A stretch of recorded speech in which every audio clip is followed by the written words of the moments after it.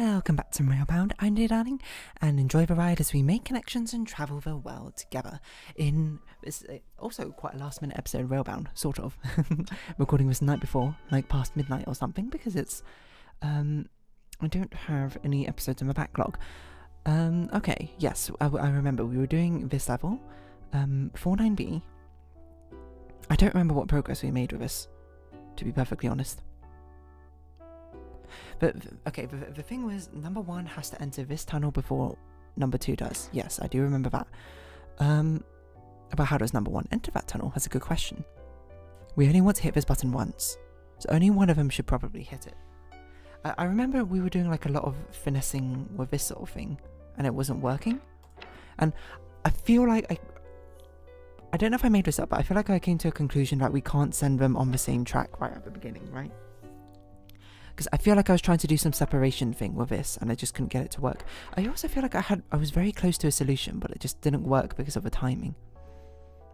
Now, I don't remember what any of those solutions are, but now I'm looking at this again with fresh eyes. I'm like, maybe whatever I was doing before, maybe I'm overcomplicating things. So, like, what I mean is, like, I should start again with, like, fresh eyes and fall into the same traps it's setting me up for again. And then we'll see where we go from there. Because I will say immediately, like the first thing I thought of when I saw this level, I was going to say for the first time, it's not for the first time, for the second first time, I guess, is the fact that 1 should go here and 2 should go here. I don't know how useful it is. I mean, 1 can hit the button like this, but then it comes out this way. And ideally, I suppose, what we'd like to happen...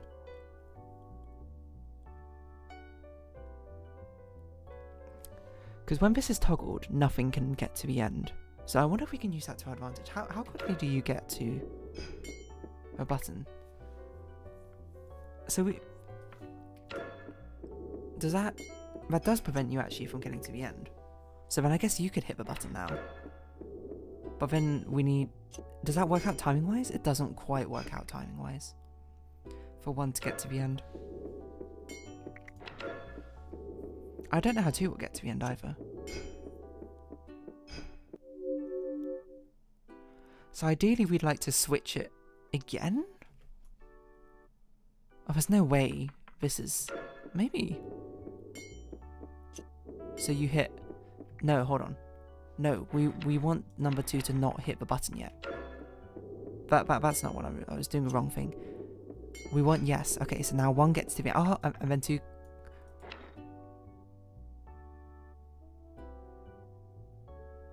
Two doesn't have enough track to reach the end now. Wait, does 2 have it? Wait. No, because 2 can...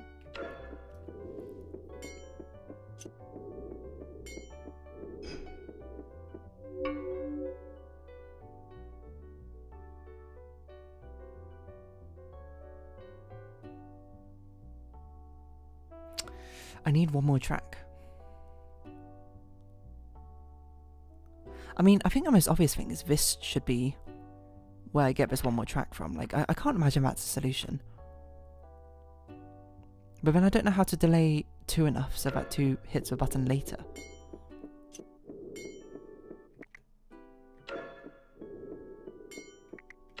We can't delay 2 here because 2 is here by the time the purple button's pressed in the first place.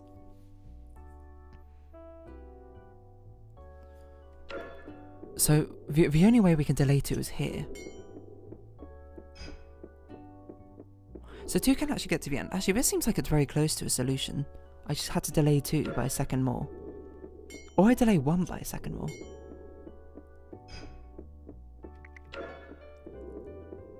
Oh, wait, I'm so dumb. I don't need to do that at all. I can just send 1 up this way, right? What? Oh my god. Okay, I got way too tunnel vision there. I got way too tunnel vision on the idea of trying to get 2 to hit the button again when the simplest solution is just send 1 round on a different route. Okay, well I'm glad with fresh eyes that we were able to tackle that one. I don't know how I got stuck on it for so long. I think I probably tried to overcomplicate it by being like, there's no way we want 1 to go through that tunnel. But the important thing to remember, sometimes you've got to let yourself fall into that trap, you know? And just see what happens.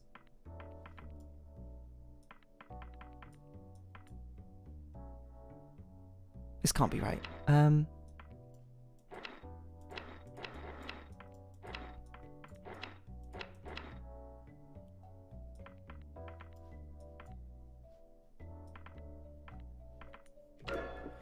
don't know.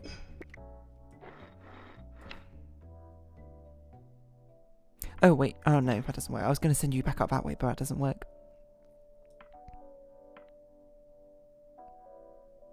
It feels like there must be a way to get you to go around each other. Wait, I guess you could just turn around here, right? That would send number 1 to the end. And it's reasonably efficient.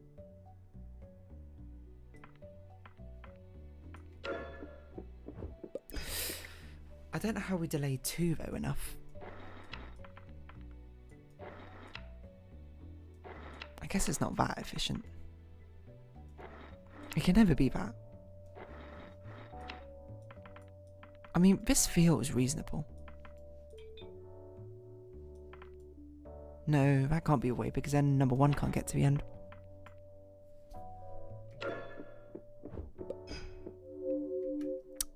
We need to delay 2 by like 2 more, but we don't have enough track for that. I wonder if I'm overcomplicating it again. Hold on, let's have a look at 5-3. It might give us useful hints. Sometimes they do, sometimes they don't really, to be honest, but...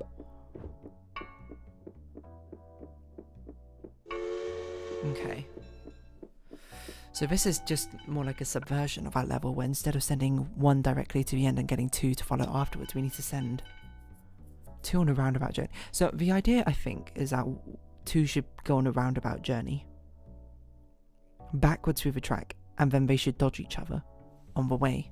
So I'm not convinced that it should be like this. I'm convinced that it should probably be like one of these things. How 1 gets to the end like this.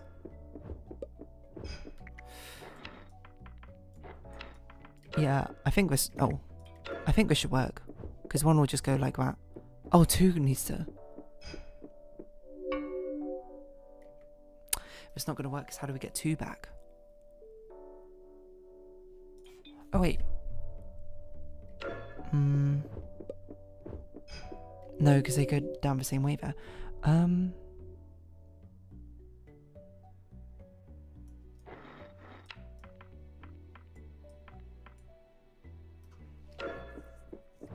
It's kind of like we want 2 to go down a different way to 1.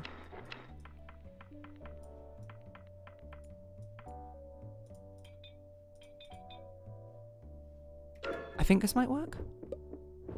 Okay, this is how it works. That was actually quite a key observation there, to realise that we can't have 1 looping back round again. We kind of need 1 and 2 to come at each other, then dodge each other. Oh, weird. Okay, well, let's do the naive solution. 1 straight to the end. 2, I imagine, has to go this way. So 3 has to turn off at some point. Maybe like this? That's not enough track.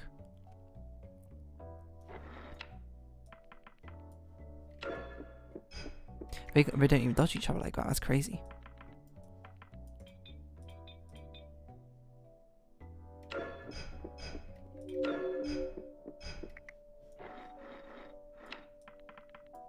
I can't figure out what this needs to look like for 3 to dodge 2.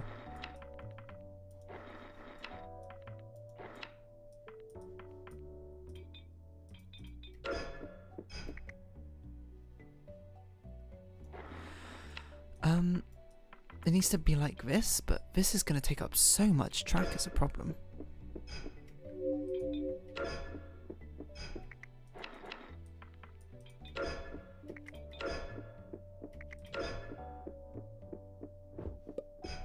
Oh, that's not even going to work, right? 3, we need to send on a journey.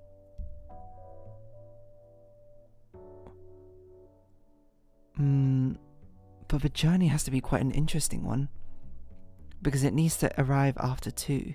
It needs to not only go on, it not only needs to dodge 2, because presumably if 3 goes out this way, we don't have enough track to not make 2 go in this way. 3 has to dodge 2, and not only that, going back, they need to be sent on a journey to delay them coming back here.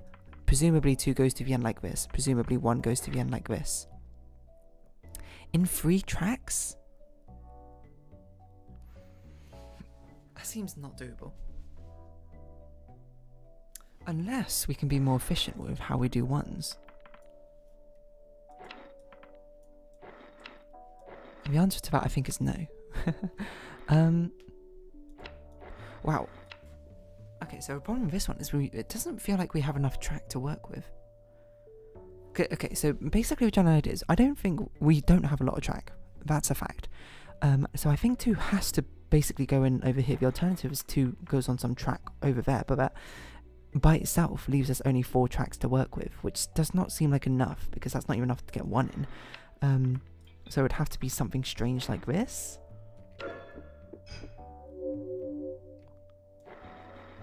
But so if 2 goes in here, it means it has to dodge 3.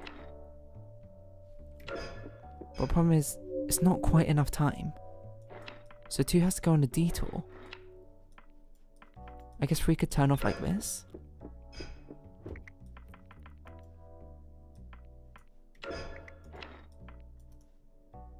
But that's not enough track for 1 to get to the end now. And 2 can't even get to the end. So this idea was that 3 would have to be sent on a journey after 2, because it needs to delay time so it doesn't crash into 2 when 2 comes to pick up their passenger. But looking at this, I don't think there's enough track for it to make that work.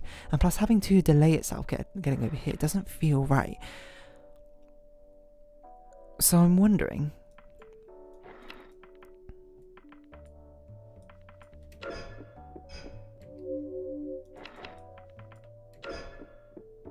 like, this doesn't feel right, does it? I mean, that works, but 1, that takes up way too much track.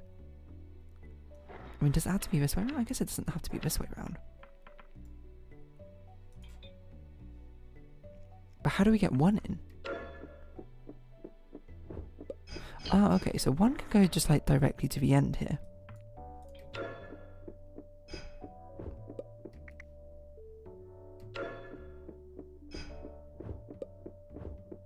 This feels inefficient. 1, 2, 4 tracks just so that. I guess 3 could go here. Does that work? That is just enough of a delay. Okay, so it is actually a solution. That's interesting. I'm surprised they didn't take away 2 of our tracks and also not have, like, I'm surprised they didn't take away 2 tracks. No, 1 track, and then remove this. So you'd be more led to do that exactly instead of this thing, which was a bit inefficient for a solution. But what do I know? The fact we did it at all is good. Right, hold on. Let's have a look at 5.4 and 5.4 A and B. Sorry, A. So this is just introducing the mechanic, I suppose. Still a tutorial level. Interesting, that early on. And this one is a similar sort of concept. This one, I think, is when I first got the idea of 1 does a track, then 2 does its own track, then joins on to 1. Like, getting 2 to follow in series. Interesting, we start with a pre-placed track here. That is interesting. It makes me think that 2 needs to turn away.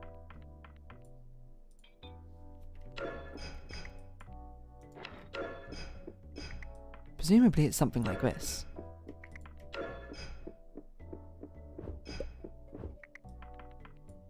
Then 2 goes back round.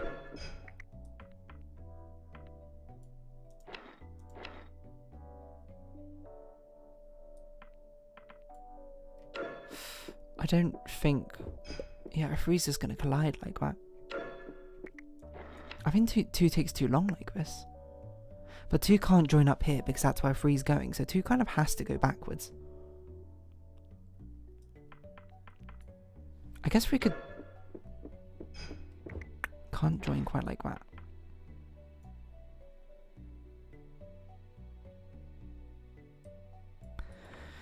Can't really join like this, this just sends it to the end, doesn't it?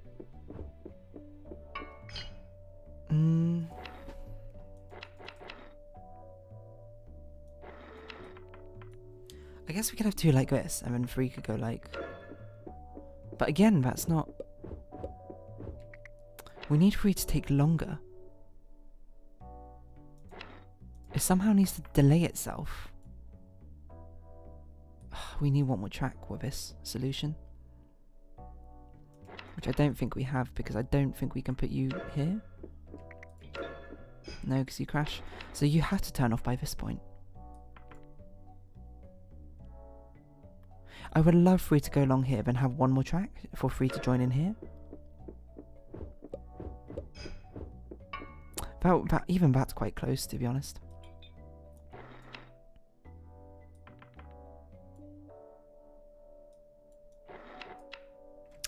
We need to make this more efficient.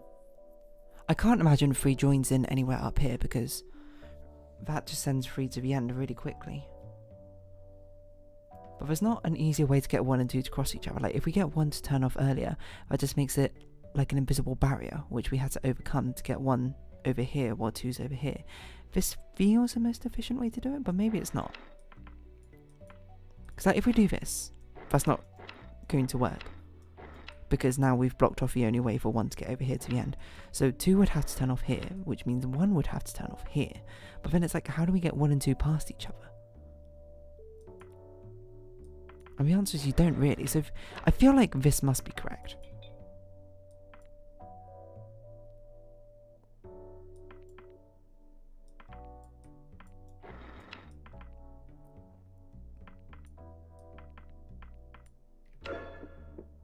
I wonder if that's enough delay. It's not enough delay, but...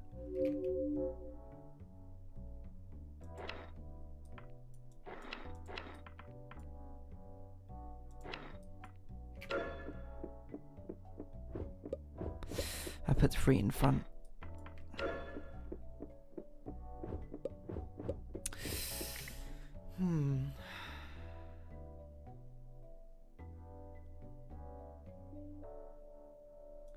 It'd be nice if we could go here without crashing into 2, actually. I guess it could just delay itself, right? And presumably, that's enough of a delay. 2 delaying itself over here is enough for 3 to not crash into it and to avoid it. Okay. But it doesn't feel quite right, because we had a weird delay, like, in it. But, oh my god, how do we get 1 from here to here?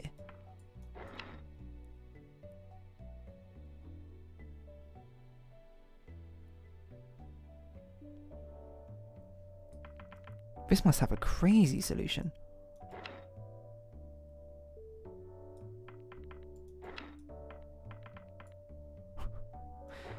I feel like it must start with something like this. I don't know how as 1... Well, I guess 1 could get to the end like this if it turns around here.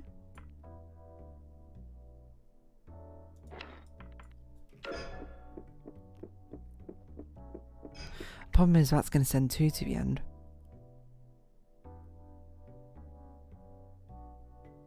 So 2 will need to, like, turn off here or something.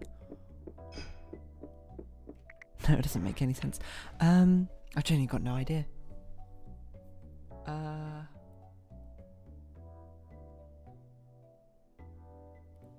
only got a minute left, so we might as well stick with this one.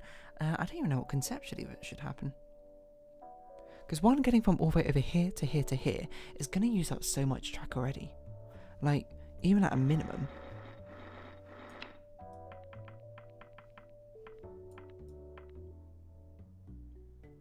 I guess we could make it more efficient like this and have number 2 just perish somewhere.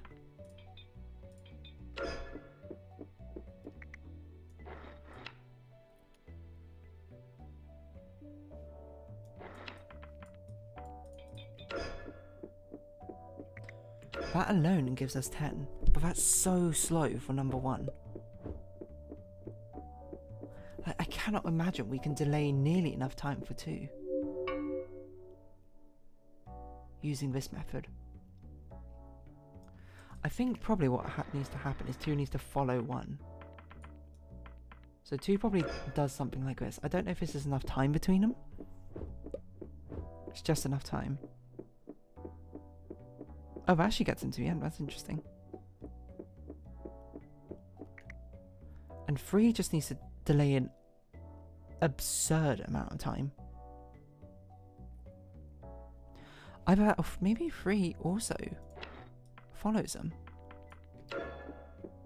And it's about figuring out where to put a track so that they can dodge each other.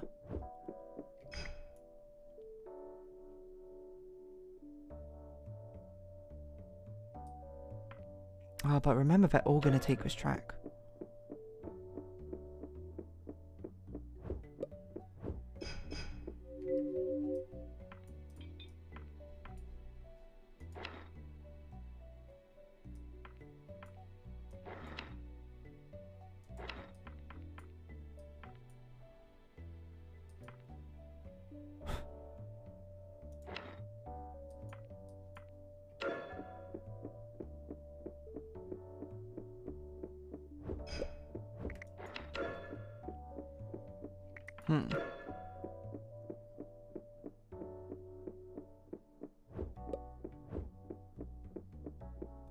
Oh, perfect. Huh. But I kind of felt like I fluked into the answer, to be honest. Well, I got the general concepts of what we had to do, have them dodge each other, and then it was the idea of getting them all to follow each other from series and just finding out where to put this sort of track to get them to dodge each other. This is clearly not the intended solution, but with 3 leftover tracks. Well, that's pretty good. So we made good progress. We finished off World 4.